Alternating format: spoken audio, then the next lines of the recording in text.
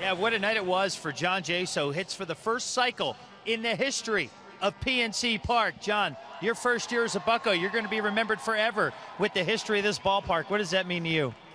It's something important. I mean, these guys came after me during the off season, and you know, I work really hard and contribute as much as I possibly can. Just want to give it 100% every day, and you know, I just have to say thank you to the organization, GM, manager, for giving me this opportunity.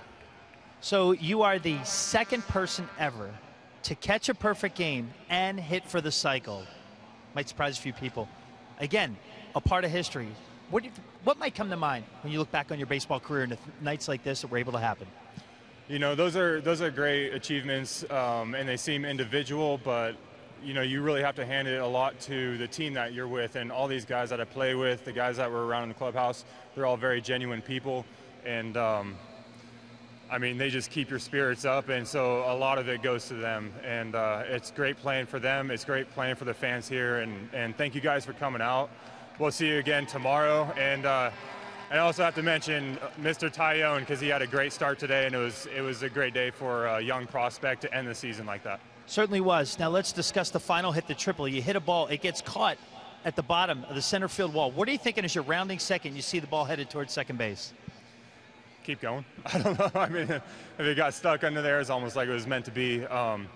You know, so I just kept going, and I think stuff happens like that for you if you just keep being aggressive and just keep towing that line of aggressiveness and being smart. So all that stuff kind of comes together for you. So you get the ball, you have the final out ball right there. You plan on keeping any of this memorabilia? Anything come to mind immediately? I mean, yeah, I guess they got the triple ball out there. This one, I mean, is for a fan somewhere up here. How about that?